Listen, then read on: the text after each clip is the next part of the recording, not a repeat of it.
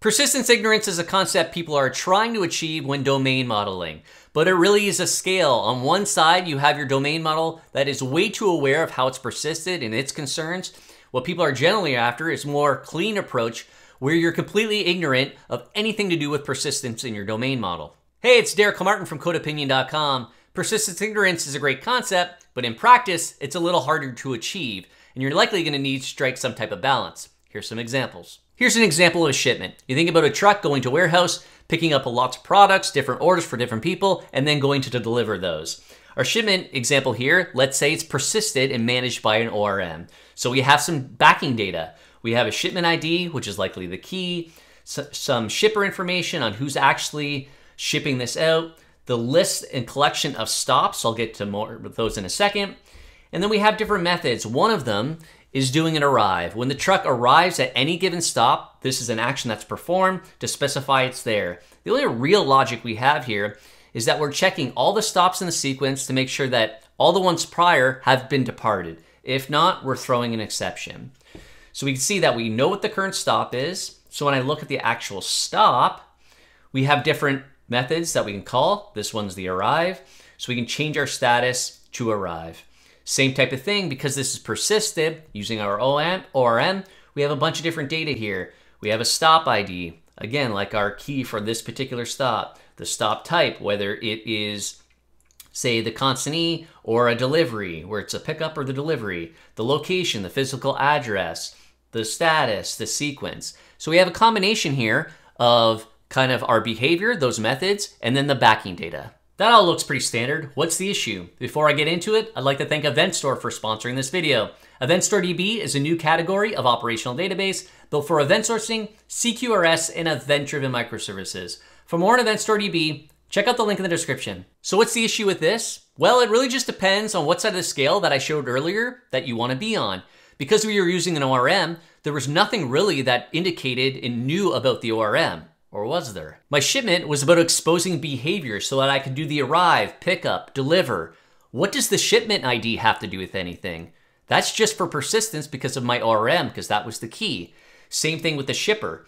This is just about data. It has no logic around it. We do have an update method. This is simply about CRUD and data. So there's a mix here between behavior and data around that behavior, and data that's simply a part of our ORM that we need to persist. And that's pretty much the question I was asked by a member of my channel on our private Discord. Check the link in the description on how to join.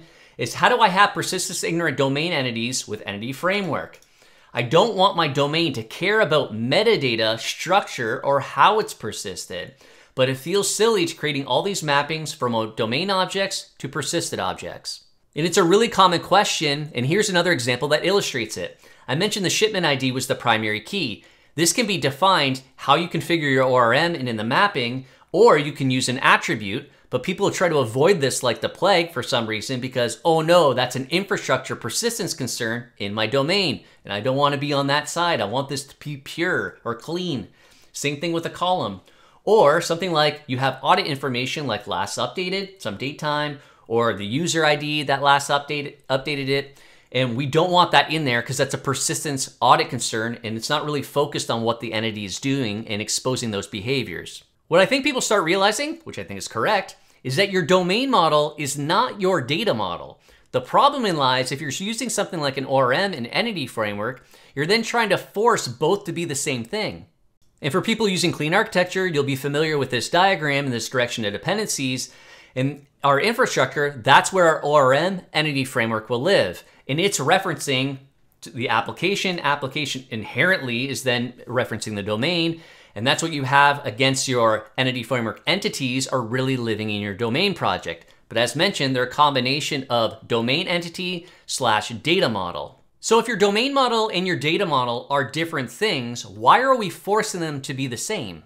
That would mean that we would have our data model in the infrastructure and our domain model be our domain model that has the behavior and only the state that it cares about to apply any type of state transition. That means that we have to do some type of mapping, or do we? I advocate for passing your data model to your domain model. So in my case with the repository, I can just fetch out the stops and pass that to our shipment. The shipment didn't care about the shipper, the shipment ID. It wasn't doing anything with that. It was only doing validation and logic around the stop, when we were performing different methods, different behaviors. And that's what we were making our state transitions. So I can pass the stops to it.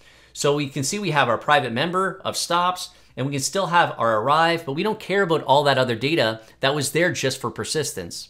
So you may be wondering, well, what do you do with the data that really is just crud? It has no logic. You just need to set data. Well, don't create any more indirection by having useless setter method. Create a separate data model that has that data, and you use it as simply as you can with CRUD. The whole point of that shipment was to expose behavior. If there's no behavior, then there's no point of even creating that model. But if you're using clean architecture and you're going to pass your data model to your domain model, you have a problem.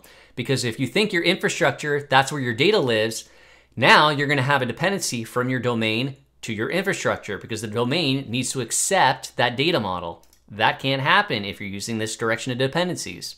But you shouldn't actually have that problem because data isn't an infrastructure concern or about mapping. It's a key part of your domain. Yes, it's all about the behaviors and exposing those behaviors, but the data behind those behaviors.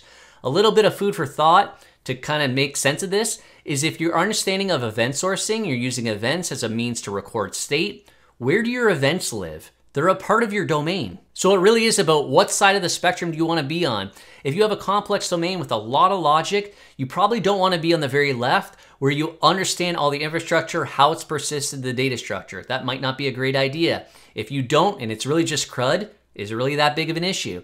On the other side, do you want to jump through hoops with mappings and all kinds of complexity so that your domain model is completely 100% free of not only understanding how it's persisted, but any non-needed properties or data structures so that you have no idea how that data is structured. You're simply using your domain entities as a way to perform state transitions at a minimal view, and you don't care about how it's persisted. You might have to jump through a lot more hoops for that. I think if you make the distinction that your domain model is not your data model and you don't conflate the two, you'll realize how many more options you have around modeling. Even if you're not into event sourcing, it illustrates this really well because it does not conflate the two. I'll have a link to a video at the end of this video. It may give you some inspiration even if you're recording current state with an ORM. Hopefully this video gave you a little food for thought. If you enjoy topics like this and you want to chat with other software developers about DDD, event sourcing, CQRS, these types of topics around software architecture and design, you can join my channel and get access to a private Discord server. Check the link in the description on how to join. If you found this video helpful, please give it a thumbs up. If you have any other thoughts or questions, make sure to leave a comment. And please subscribe for more videos on software architecture and design. Thanks.